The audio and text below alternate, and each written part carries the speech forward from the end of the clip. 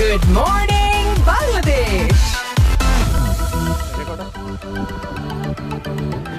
All right, good morning, Bangladesh, and what a fine morning. How can it not be? The gentleman with the cravat and the, what's that color? You're not going to talk yet. Hang on. I haven't introduced you completely. Fantastic dress. We'll talk about that. But my special guest today is the man from down under. I've already forgotten everything. I'm just so nervous because I've got such a big dress. From MasterChef Australia, the celebrity judge. And actually, the reason he's here in Bangladesh is because he's the brand ambassador of Rivoli Cookie, Matt Preston. Hi, how are you, Naveed? Good morning, Bangladesh. Yes, good morning. And Kainat, you were supposed to play the theme music. You forgot. Okay, fine. Never mind. The moment is gone. No worries. So, Matt, welcome to the show. Thank you very much. It's a pleasure to be here. We spent a bit of time together. You've been my guide to Taka, so I'm indebted to you permanently for introducing me to why the potato is the most important thing in Bangladeshi biryani and introduced me to Bakakani. So thank you for that forever. Oh, not at all. My pleasure. How's your tummy holding up so far? Rock and roll. I'm 100%. I'm bulletproof. I think there have been moments when people have got a bit twitchy when you and I drank lassi together. Yeah. But that was all good. I love my street food, but I'm also mindful of the fact that coming from a very different place, that there are certain things I have to avoid. So the tea was delicious. We had the TSC, that was fantastic. Yes, and that was all good. In fact, that's the picture that's gone really viral.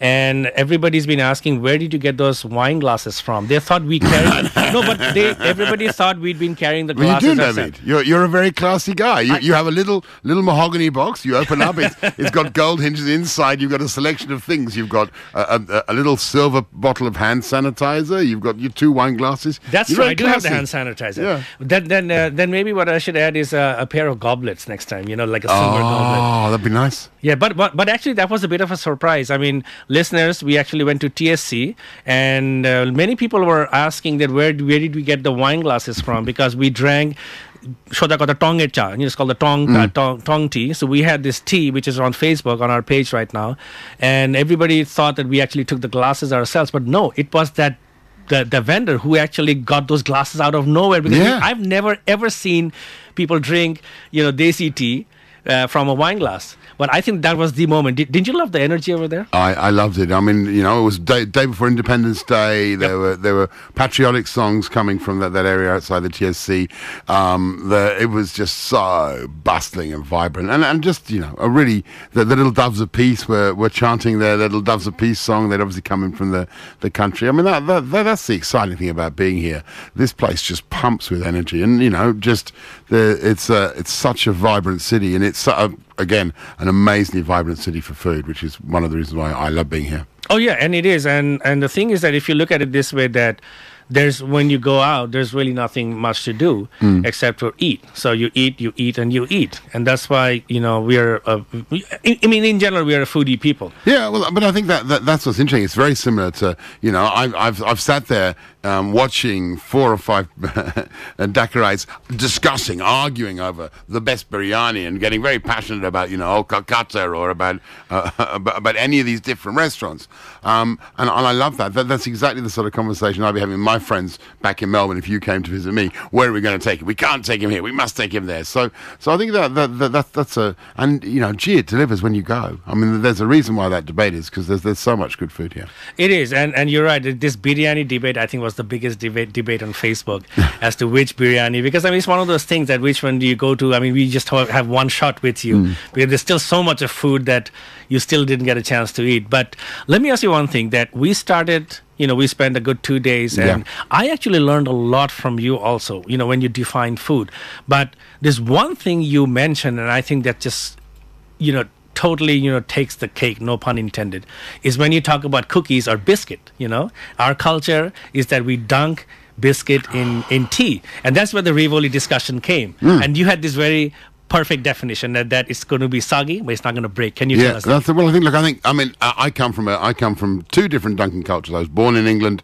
I live in Australia, and we love a dunk. We love a cup of tea. It's a really kind of traditional thing, and something sweet, specifically a biscuit, is a great thing. But for me, the great biscuit it has to suck up the tea without falling apart, because otherwise you end up with a kind of slushy mess at the bottom. And one of my first things I did when I tried the Ruby biscuits was to do the 3-second rule, where you take your biscuit and you dunk it into your tea, 1, 2, 3, take it out, and then give it a little bit of a wobble. And if it drops down your sleeve, you know that it's too soggy, and because you want it to be kind of still holding together, but absolutely saturated with tea, because you get that lovely combination of sweetness and the toastiness of the cookie itself, plus the meltiness of the chocolate, because if it's a chocolate chip cookie, that's the other advantage, and then also that lovely flavour of tea as well. So now, when you signed up as the brand ambassador of Rivoli, was this one of your criteria that you actually, wait a second, I'm not going to sign up before it passes this test? You don't want to be a brand ambassador to a biscuit company in a country that doesn't get biscuits and tea, and obviously Bangladesh is a massive tea nation, so that's very important. But also, when someone rings you and says, "Hey, do you want to eat biscuits in Bangladesh?" you go, "Yes." Well, what could be wrong with that? All right. So, Matt, my guest is Matt Preston, MasterChef Australia. And your hashtag is what? Matt's Cravat. Matt's Cravat, MattTtsCravat. And you're here by way of Rivoli as the brand ambassador. Yeah. And let's see, you've got a terrific cravat on. And have you put up the photo on the Facebook? It's already up. Mm-hmm. You can see the lovely combination that Matt's got on. We're going to take a short break. And Matt, you're going to be here, right? Yeah, sure. I'm hanging around for as long as you need me. Cool. Otherwise, we don't have a show. We take a short break and catch you later. All right. Good morning, Bangladesh. We are back with Matt Preston. Matt, so good to that you're here. I know you've got a really busy schedule. Now, let me ask you one thing. What was I going to ask him? Forgot.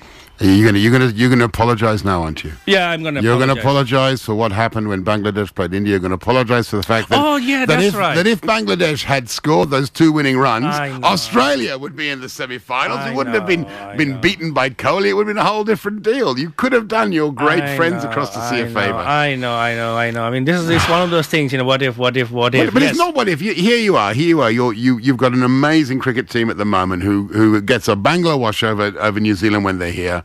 And then, look, I'm gutted. You've got a couple of amazing bowlers. I don't know. We had a couple of amazing bowlers. They're not bowling right now. They're not getting a chance to bowl right now. But you think of the performance of Mustafa Fakir against New Zealand. That was the second highest wicket total ever taken. Yeah. But more importantly, the highest total was against Ireland. It was Ireland. It was against Ireland, one more wicket. So to take that against, I think, argue the best one day and T20 team in the world at the moment. Amazing performance. So I see it from the outside as an obsessive cricket fan who lives in a city obsessed with cricket. I think that's really exciting.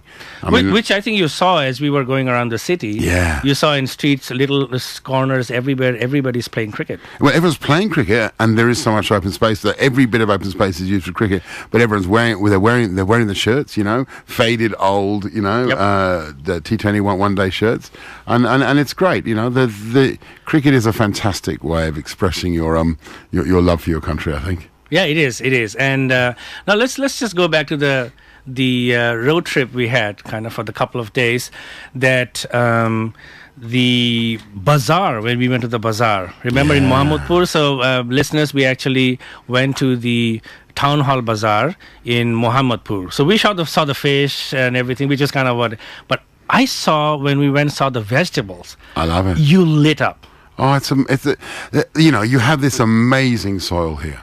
It's like having gold across your plains, and the stuff that comes out of that soil, and the vegetables particularly are not only this amazing kind of range of vegetables and stuff I'd never seen before, like jute leaves, or I've never seen taro in its kind of in its full extent. We have taro root, but it's old and dry, and this was this kind of bright living thing. The core of banana palms. I mean, and I did because I am the food nerd. I was like, it was like being in a candy store. I was so excited. I could tell. I really wanted to get in there and cook, and I think that's so exciting. You can't have a great cuisine without great produce. It's a very simple rule. So, being who you are, does something happen to you that when you, let's say, go, because you travel a lot also, and every place has its own unique array of what's called food.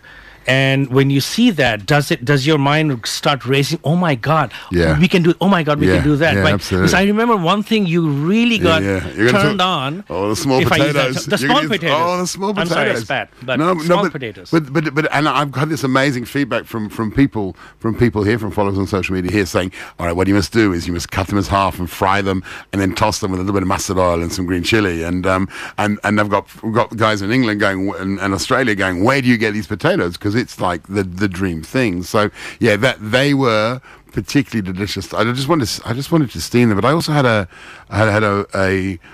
pocho made with mashed potato. And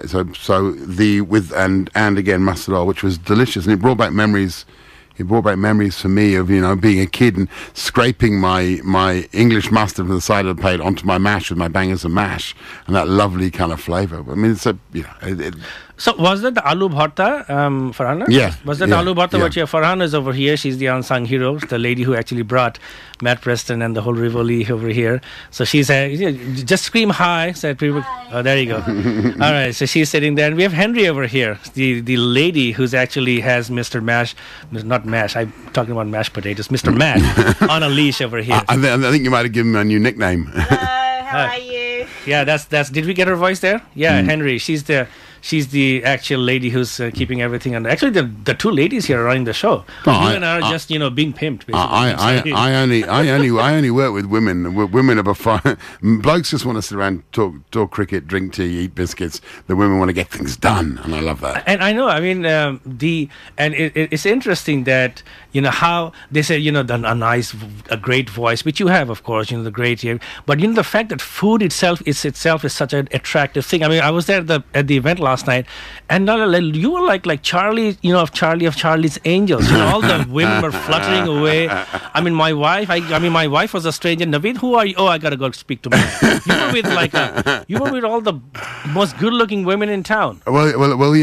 I did feel like a flame surrounded by all these very glamorous butterflies. That was it was amazing. But I think food, people love food, and it's that whole. There's something very sensual about food, I think. I mean, it's very sexy. It is. And speaking of sensual, producer, do we have time for the... All right. So how about this? This is kind of impromptu, that we've printed out a few of your recipes from the internet, and you're known for your voice. Oh, even my glasses fell off.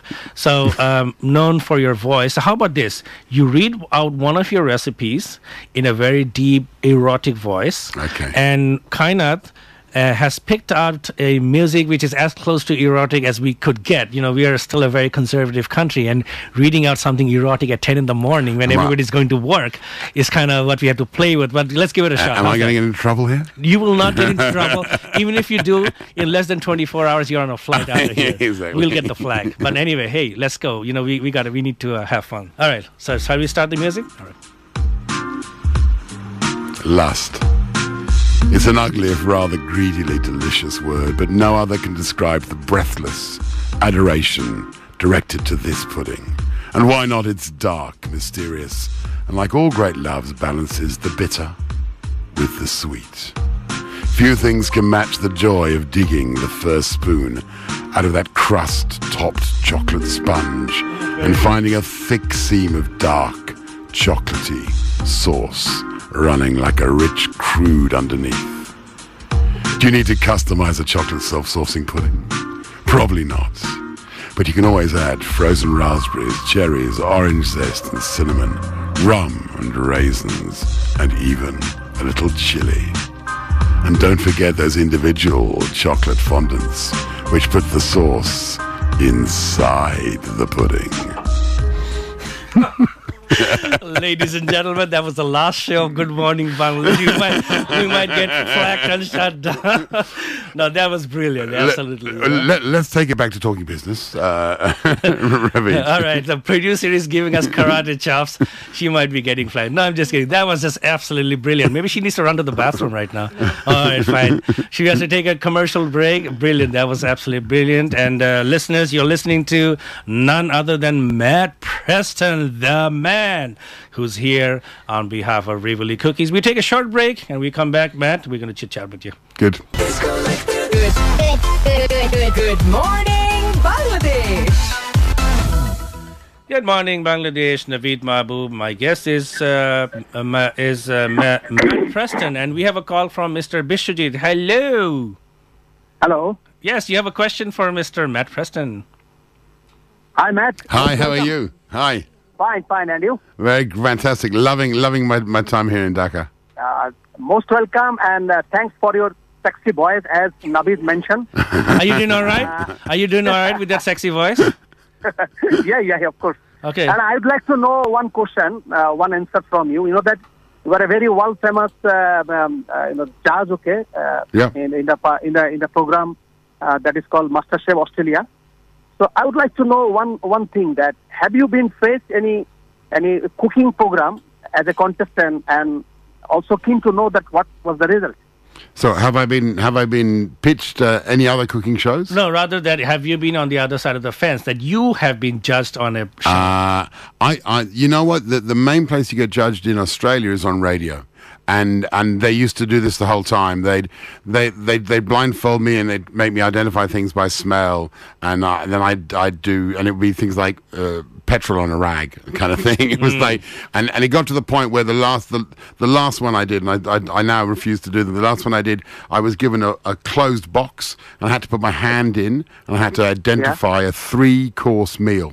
So a first course, a main course, and a dessert. The first course I went and I could feel eggplant, I could feel brinjal, and I went, okay, that's an antipasto platter. And they went, yeah, that's right. And they started looking a bit suspicious. The next one, I put my hand in and I felt that feeling of rice, you know, like and chicken has a very quite like squidgy feel. And I went, okay, well that's a chicken risotto. And they started looking and they said, we're going to get you on the last one. And the last one, there was nothing in there, no dessert, just a chocolate bar. And I felt the top of the chocolate bar, and I know the chocolate bar.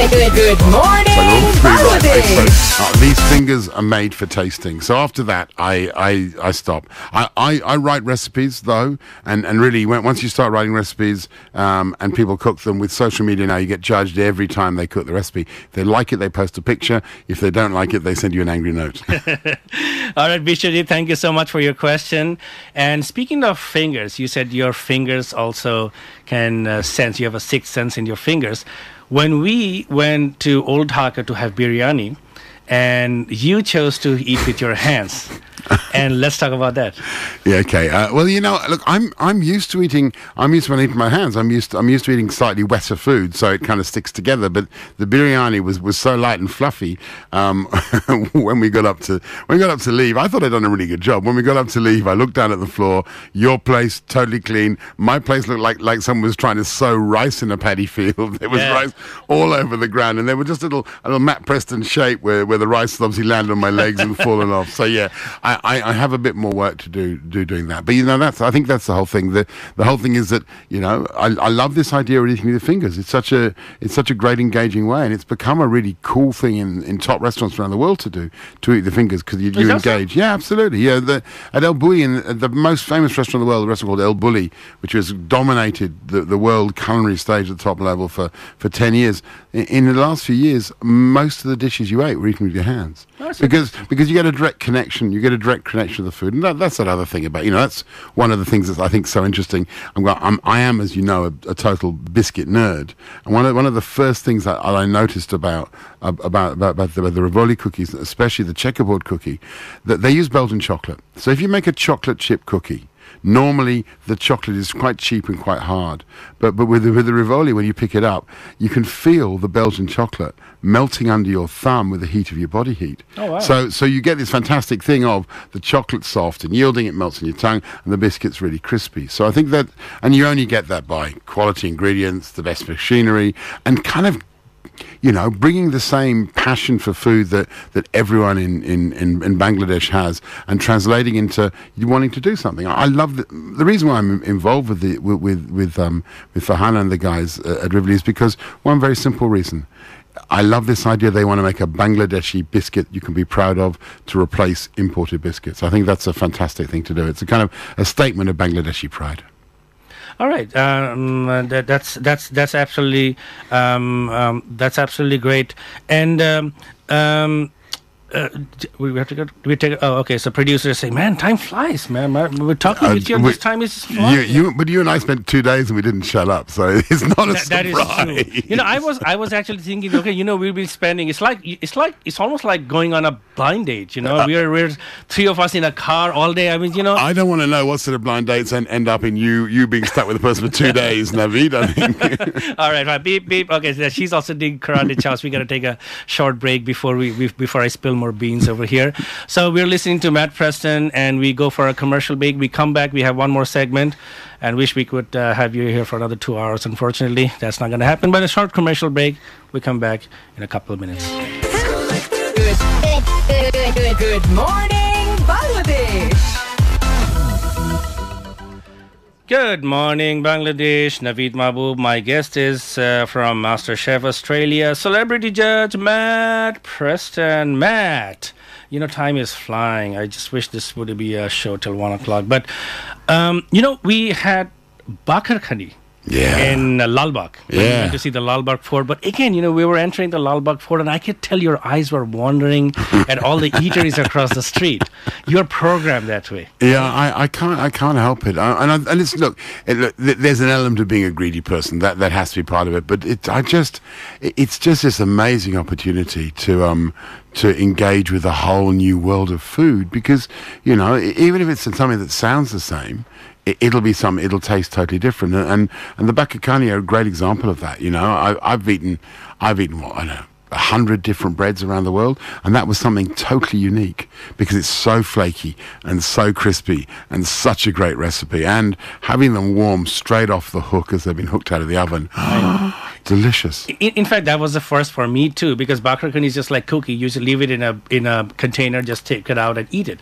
But this was the first time for me also. We were standing there, they got it out, and we had it hot. Now, there was one interesting happened. We tried to pay the guy, and he wouldn't take money. Remember? Yeah, it was very fun. And I love that. you did a superb gesture there. It was almost like an exchange of crests. He gave you a bakar khani and you gave him a rivoli. Well, yeah. Look. I had the shoulder bag full of rivolis as I have had all the trip, and I just thought it was a nice idea to exchange something that was very traditionally kind of Bangladesh and exchange it for something that's very new and modern from Bangladesh. And they both come from the same place of loving food. And I just thought it was a nice transition. And they were both, let's face it, they're both delicious. So absolutely. I get some of their world, they get some of my world. Exactly. I mean, you've done this whole exchange. You went to Jago Foundation School. Yeah. All the kids were thrilled to get a whole box of Rivoli. I mean, you've done this whole 2 days we were out on the street. But I thought that was the moment. We filmed that video, and I thought that just summarized everything. Those few seconds were really worth 1,000 words. You know, exchanging the love of food, basically. But that is, I mean, food is something that is often used to divide us. But actually, it's something that unites us. And you know, when you start talking about what people love about food, and it's normally their mother's cooking, that is the same whether you're in Italy or Australia or here in Dhaka. It's the same thing. Talk about the food of home, and it's the food of the heart.